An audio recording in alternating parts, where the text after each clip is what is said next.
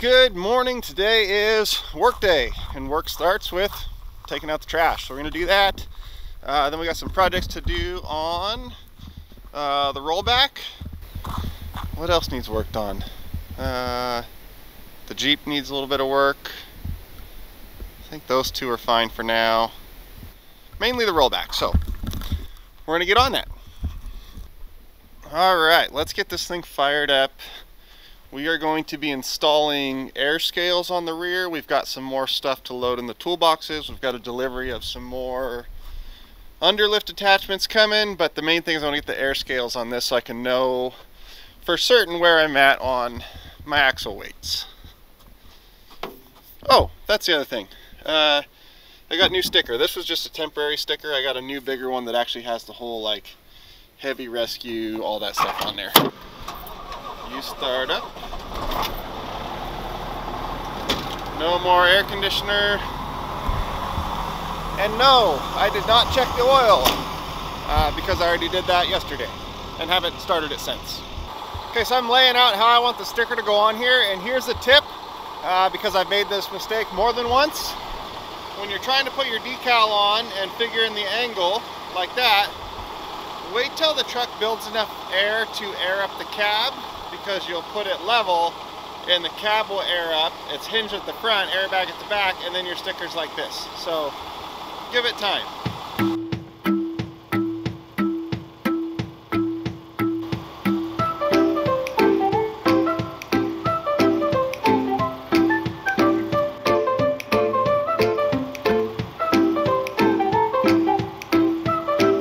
There we go. Logo on the truck, no bubbles. Alright, got the other side done and on there. I got that temporary sticker pulled off. Kind of wondering if I should have put it like halfway over this, kind of how the old logo was. I think I actually liked how they had their logo. Kind of splitting the difference better than that, but this is what it is. No bubbles, don't use any like Windex or none of that crap. I just put it on there and works fine. So now I got the bed raised up so that we can get in here to install the air scales. I just got to get something to block this up before I crawl in there, and we'll get started on that.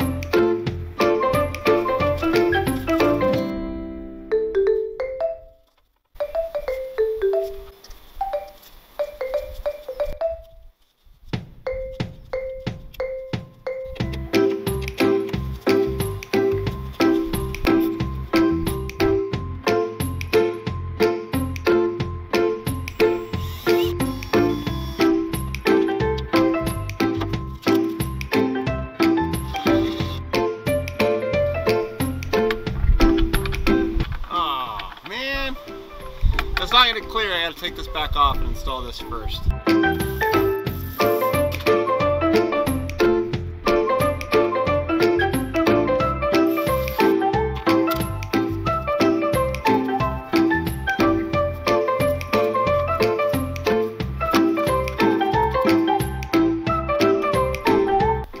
Okay, so what we did was we tied into the airbags. You can tie into any of the airbags, doesn't matter. This was kind of the easiest one as far as stuff being out of the way. And we just put a T in there.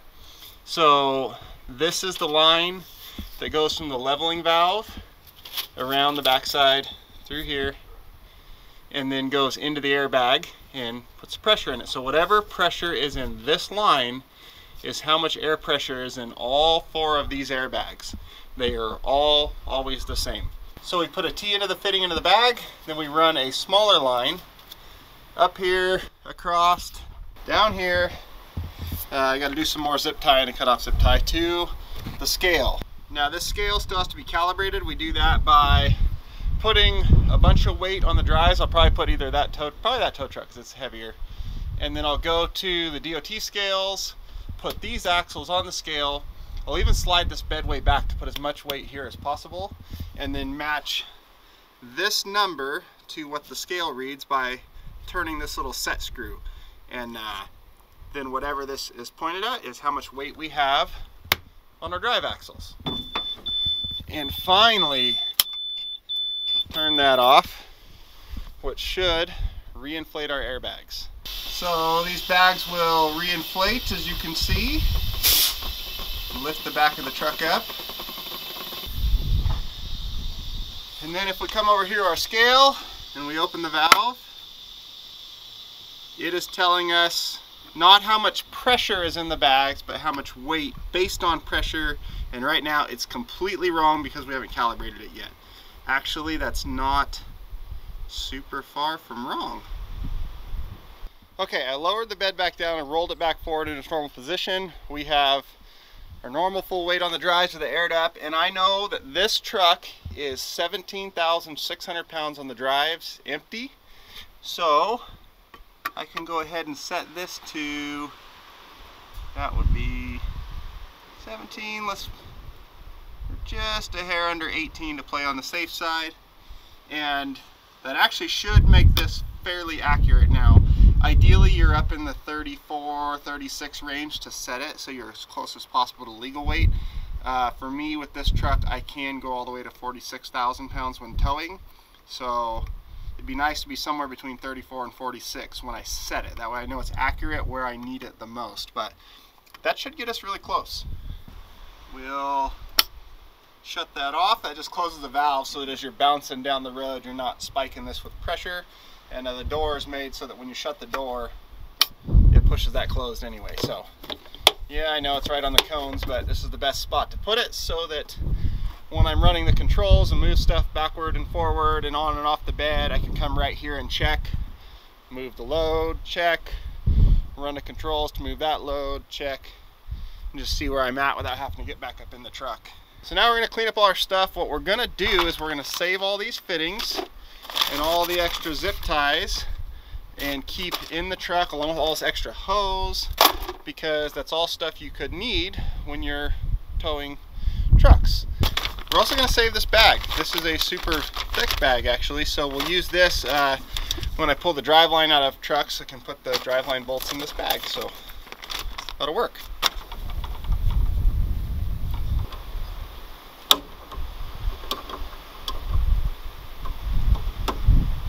Alright, we got a FedEx delivery that I've been waiting for.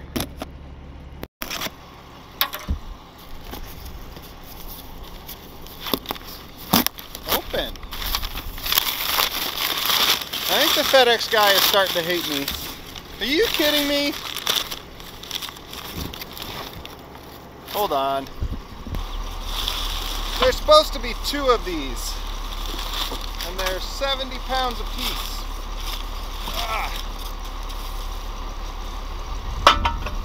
These are fork risers. They go on the crossbar there, as you can see, in place of those receivers. And then instead of dropping the forks into there, you drop them into here and you get a big riser out of it. Because one of the downfalls of this truck over a standard heavy wrecker, it has the lift power of a heavy wrecker. It just doesn't have the lift height that a heavy wrecker can do. So you're trying to pick up stuff from the back, that's all going to blow away. This gives you a bunch more height to make up for what you're lacking due to this setup. So this gets your forks up higher, and then this big hook on the outside is when you're chain slinging something, like how I towed Jesse's truck. It gives you this big pad to put it up against, and this hook right here to hook your sling chain into. So very heavy, very handy, but only when there's 2 of them, and I just got 1, so I guess we still can't use those. Well, now we are going to go for a little drive. We got to go to DMV to get this truck VIN inspection done and get it actually titled in my name. All the title paperwork finally showed up, so we're going to take it, get it titled. It is registered. See, there's license plates on it. It's registered to operate to me, but it's not titled to me yet because been waiting on that envelope to show up. So we're gonna head to DMV and get that done. I've always loved this view of Prineville coming down off the hill here where it opens up over the golf course. You can see the big huge courthouse building. It's like this nice just green valley just down below all this flat high desert up here. Alright, we got that done at DMV, super quick and easy. So this truck is now titled to me in addition to registered, which is handy. So now on to the next thing. Perfect, thank you.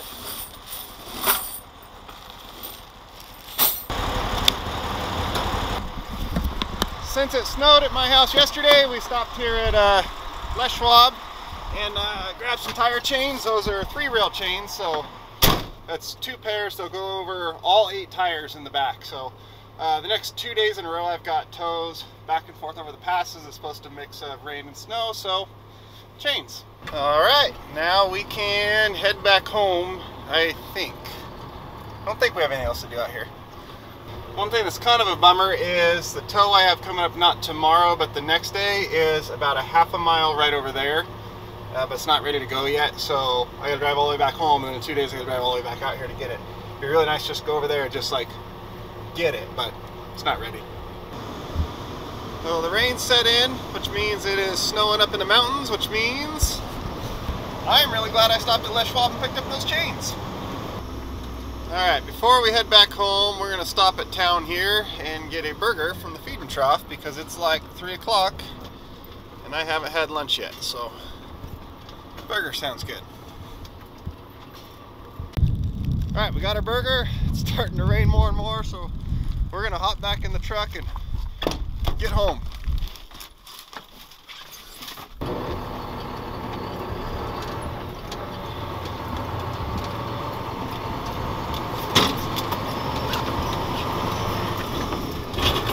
Oh, should probably turn off the jake brake.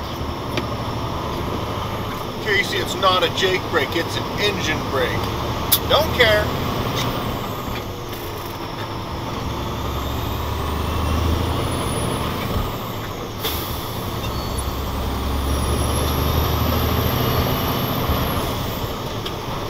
Alright, just getting all the chains laid out across the deck here, make sure they're all like there. For now, I am just putting them in this milk crate here, and I'll ratchet strap that up there to the front of the deck until I figure out somewhere to like hang them. And I do have to be strategic. Like I have this top space in these boxes here that I can put them in, but I have to remember that when I have something hanging off that underreach off the back, I can't slide this deck back to get into this top compartment. So things I might need while traveling can't go up in here, so maybe a hanger in here, or maybe hanging them right here off this. I'm not 100% sure what I'm going to do with all that yet. I do want to get the automatic tire chains, the ones that go on the bottom of the axle hangers there, the U-bolts. I really want to get a set of those for this truck with as much as I'm going to be in the snow and ice with it, but I don't have those, so one day I'm gonna get those. If anybody has like a hookup at a place that sells automatic tire chains, comment down below because I need a set. So for now, we get all those thrown in there, ratchet strapped up there, and then it's getting to be towards the end of the day. Riley and my wife should be home pretty soon, so we'll wrap this up here, go and get some dinner going, and see you guys on the next one when we'll be towing with this thing up over those big mountain passes over there. So just a quick little normal day of working to get ready to work. It's kind of how it goes when you're owner operator. So hope you enjoyed it. I'll see you next time.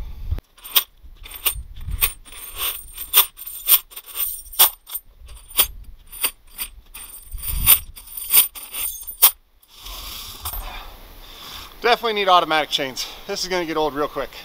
You're going to fall down, so I'm going to get you down.